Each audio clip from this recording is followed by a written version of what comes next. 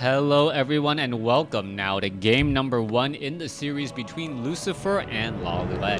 Yes, this is coming in from Gera Cup 75.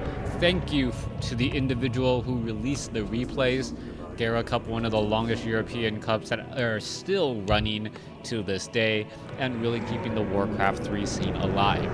For those of you guys who have not visited the Ting WarCraft Invitational website, please do so. You can search Ting in my recent videos and it will show up. Any donation is going to be helpful, and also you can use some of the promo codes out there in order to just show that, you know what, even though if you don't have $1 to give, Ting will give you $1 to give until all of those coupons are finally used up. Definitely going to be able to cast some of those games once those games are released. Hopefully I'm not going to be stepping on anyone at ESL's toes. I know Todd is going to be doing some of the English casting as well for that particular tournament, and he's also thrown out some crowdfunding support where he'll play an arranged team game with you if you do sponsor $100. Anyways, let's go ahead and break things down as we are getting underway with game number 1 in this series. It is a Night Elf versus Undead. I'm not quite sure why the Gera Cup has so many Night Elf versus Undeads in the later rounds. Perhaps it is the lack of the, I guess, more of the Asian players, the Chinese and the Korean players who do often play a little bit more human and orc. So we'll see how all of that works here, human orc, as we're now looking at a warden going up against a death knight. Now we can see that the Tomb of Relics is already up and we do not see a graveyard. This does mean that we will be opening with ghouls, as the archer off over here now clearing out this 3/3/3 creep camp.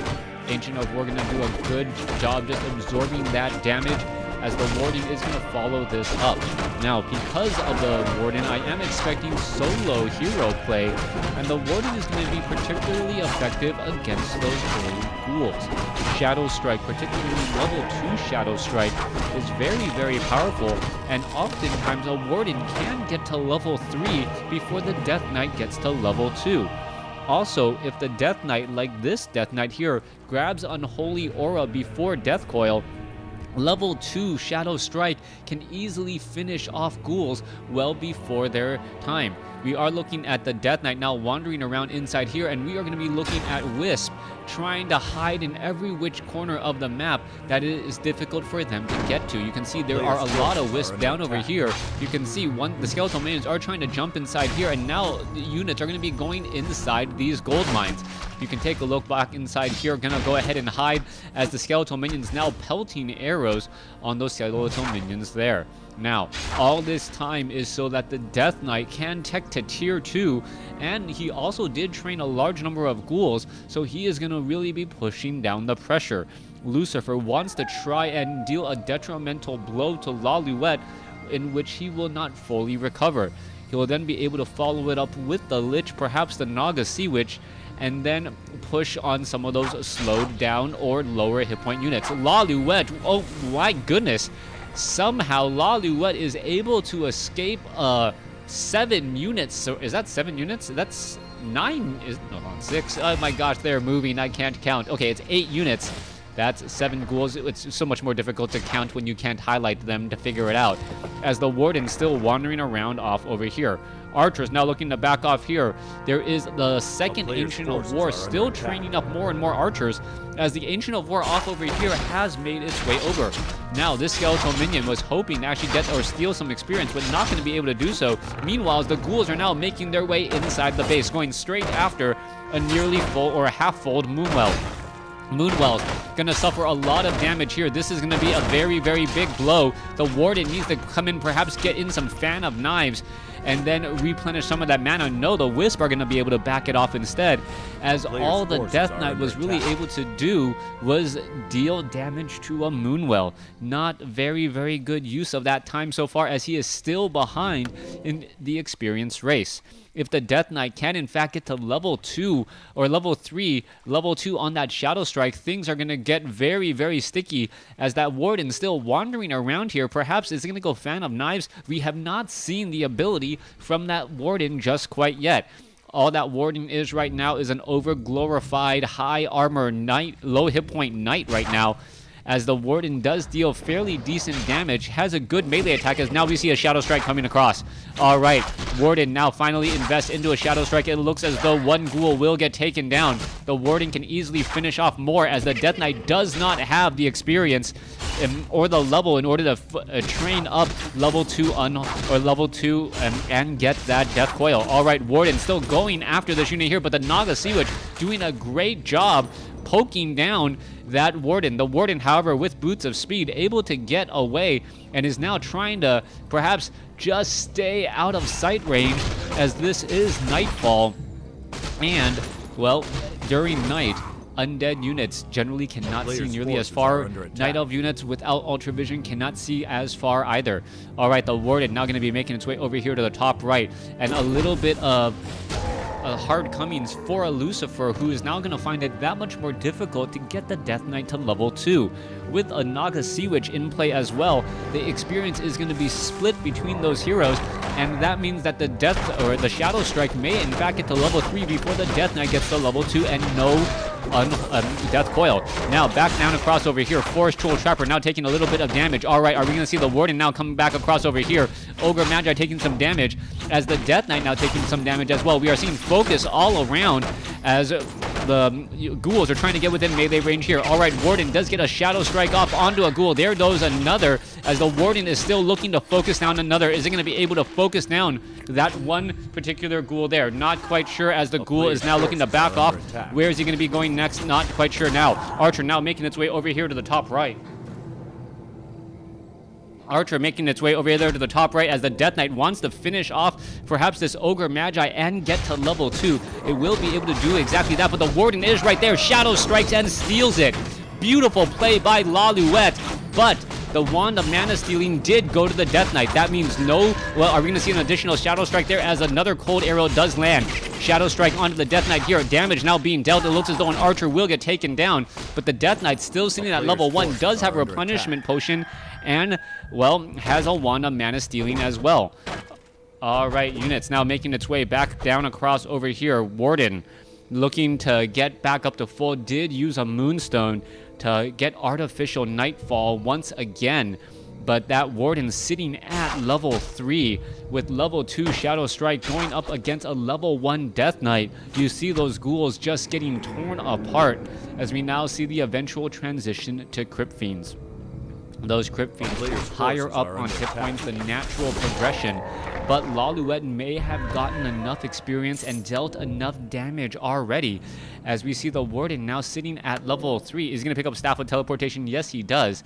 Picks up the Staff of Teleportation, has used the Potion of Invisibility already, and you know he's going to be going straight for this Acolyte Goldmine. One Shadow Strike or 2 Shadow Strikes later, even though the Black Citadel is finished upgrading, it does cost a good amount of mana in order to do all that, as we now see a Scroll of the Beast was stolen. Alright, so instead of going after the Acolyte Goldmine as I originally expected, which would not have been that great of a play since the Black Citadel upgrade is already done and Acolytes could have been trained immediately, he stole a little bit more experience once more. We are looking at Tree of Eternity, we are looking at Nature's Blessings, and the training of, is it Adept Training? No, Adept Training just now getting underway, so that means Rejuvenation now being researched, not even going into bear form. There is the Warden off over here. What is the Warden hoping to do? It could perhaps get a Shadow Strike down onto a unit or two, as we see the Warden now just wandering around across over here. This has actually got to be a bit of a mistake, sitting that now at level 4. What's going to happen? All right, he's going to finish it off. Picks up, no, Book of the Dead goes to the Death Knight. The Warden does not get the experience either, as the Warden now tries to slip away back off to the north. All right, Naga Sea Witch does in fact have the Orb of Corruption. The Lich has not yet joined. No, wait, no, Lich has just now joined in on the fight. Orb of Corruption rarely ever sits on the Naga Sea Witch, as it does counteract those cold arrows. Lich sitting at level 1 now with that Orb of Corruption. Very, very powerful item with that armor debuff.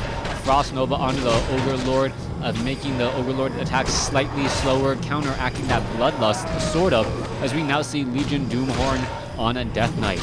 Alright, talking about shopping for an accessory when you really don't need it, that Death Knight most likely will return that gift at his local gift shop. Back across over here, Warden now making his way back up the ramp and gonna finish off this Ogre Magi creep camp, preferably picking up a very powerful item.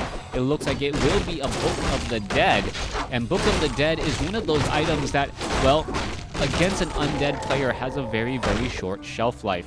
Once these obsidian statues finish their upgrade and are able to transform into destroyers, the Book of the Dead becomes more of a liability than an asset. Warden still sitting at level 4 right now, though Skeletal Minion does sneak on by.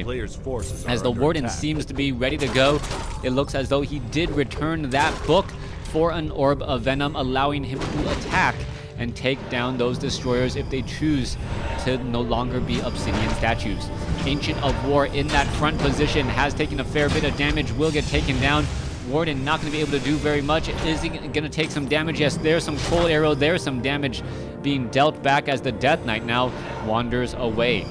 Ancient of Lore getting abolished magic. Crypt Fiends now with that range attack. Lucifer slowly whittling away at the Altar of Elders. Down across over here, you can see Druids of the Claw and Dryads now perhaps trying to run around and attack from the back. I'm not really quite sure what the long-term game plan here, as the Altar of Elders will end up getting taken out. Now, Warden still sitting at level 3 here, chooses to, well, back away once more, uses another Moonstone, picks up a Circuit of Nobility, and is now trying to fight his way through this, well, rather impressive army. Fork Lightning comes down across 2 Wisp, another Ancient Protector gonna get taken down, as the Warden now sits at level 5. Alright, Warden is Shadow Melded right now, will be able to get within combat range of that Death Knight in just a moment. We have Artificial Nightfall. Shadow Strike does come down across again, as it now hides back off to the north, doing the Moonwell Circuit of Nobility strategy in mid-fight. Warden down to 272 mana as he's going to continue to fight, and now going after the Death Knight. Death Knight in serious trouble. Is it going to be able to escape? Do you actually take damage while in a Goblin Zeppelin? We will find out, and yes you do. The Death Knight has fallen at level 3 while sitting in a Goblin Zeppelin. Naga Sea Witch is currently invulnerable, unable to take any damage whatsoever. Staff of Preservation saving Warden, still trying to fight her way out of a very, very sticky situation, and it does blink away back off to the north. Very, very big play there. Meanwhile, Scroll of Town portal, that that Warden able to escape, dropping the Circle of Nobility, picking it back up, and now using that Clarity Potion once more. Rejuvenation should be coming in momentarily. The Druids of the Claw obviously do have that mastery form, as we did see bears in that last fight. Death Knight resurrected at the tavern. That is a very, very expensive hero to resurrect at level 3. As you see now, the Warden gonna come back around. Is it gonna try and go after these units? I do not believe so. The Warden does not want to try and engage that Death Knight, especially with obsidian statues offering a bit of support. Now the Warden is sitting at level 5. The Warden could easily take down a ghoul, all the ghouls down over here, and that would not give level 6. Meanwhile, back down across over here, you're going to see the Dryads and the Bears come across, and this is going to be a very big deal. Attacking while all the units are away. One Crypt Fiend just going to get lost for poking her head up a hill, as more units are now retreating back.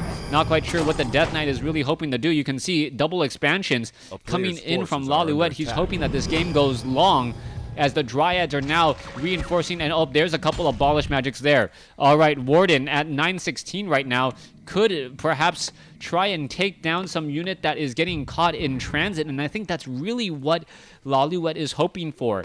Taking down a 4 supply unit, getting the Warden up to level 6 after taking down a ghoul or 2 would be extremely beneficial, as Lawliet now backing up inside his base.